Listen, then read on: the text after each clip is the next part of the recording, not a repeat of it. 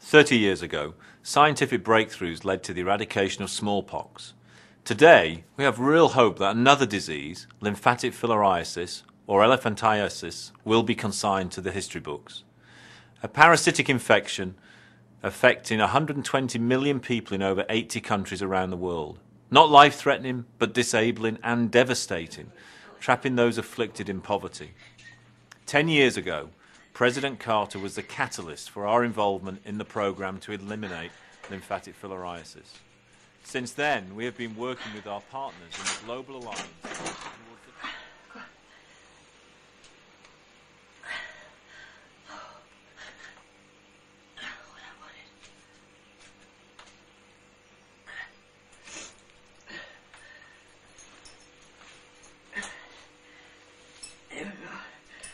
You wanted to make them.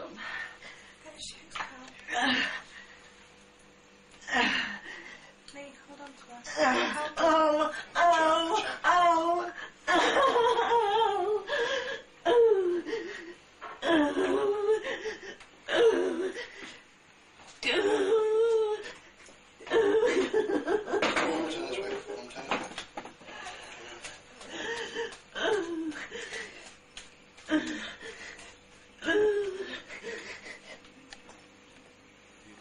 of LF in 2020. Recognised as a model of international collaboration, the LF elimination programme uses a combination of two antiparasitic drugs, one of which is albendazole, donated by GlaxoSmithKline.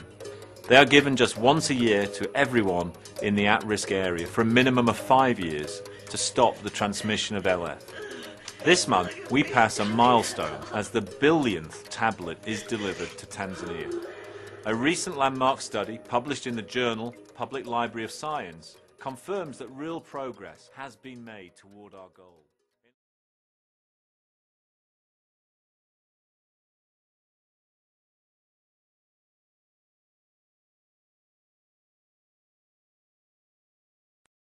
Pantopig does feel oily. Now, there's nothing in this product literature that suggests it's dangerous to touch, but there is a warning against its coming into contact with plastic and a strong recommendation to inject it using a glass syringe. We wanted to find out just how corrosive Pantopig can be. So we poured some in a plastic cup and waited. As this time-lapse photography shows, it didn't take long for it to start to disintegrate. And within 6 hours, the dye has eaten right through the bottom of the cup.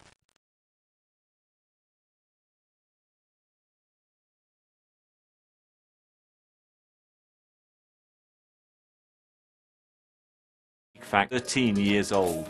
A promising maths student, she stopped going to school because the teasing from others became too much for her to bear.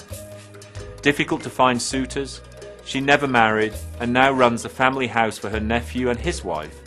But even that proves difficult. She says she has missed everything in life. There are countless stories like these throughout India, which is exactly the reason why we are renewing our pledge to the LF programme. The lessons we've learned from this partnership have the potential to make other disease elimination programmes even stronger.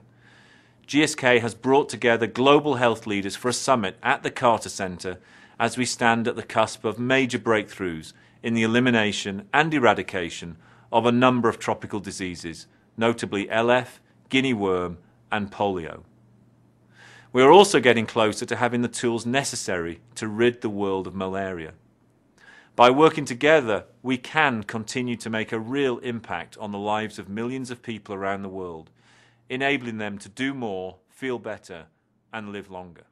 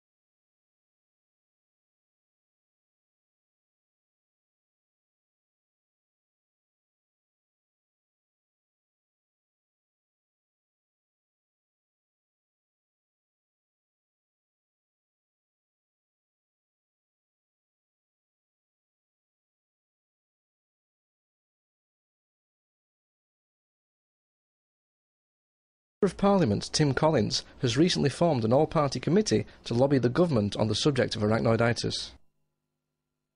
I think it is true that we've got some very powerful groups who have had an interest, if you like, in hoping that this issue would go away. That's included big pharmaceutical companies, it's involved senior people in the medical profession, and it's involved successive governments. If we're going to get an end to this process of buck passing and everybody trying to point the finger at somebody else, we actually have to have an independent inquiry which can look through all the papers over many decades, establish exactly who did make mistakes and apportion liability accordingly. The other advantage of taking an all-party approach to this is that hopefully we can actually say to the government of the day, whoever they are, look, don't think that you are actually going to get a huge amount of criticism for taking a decision to set this up, and don't think for that matter any one of the political parties is going to lose out, because we're all equally guilty, but hopefully equally we can put ourselves together and actually re-establish public confidence in the process. What I'd also say to the medical profession and to the pharmaceutical companies is that there is no longer any possibility of pretending to people that this problem didn't occur. There's no way this can be swept under the carpet. People have got to accept their responsibilities. Maybe the people who took the decisions are long since retired or in some cases dead, but the medical profession is still around, those pharmaceutical companies are still around, and I actually think they would do their own public image a huge amount of good if they came forward, stuck their hands up and said, yes, there was a problem, and now we're interested in sorting it out.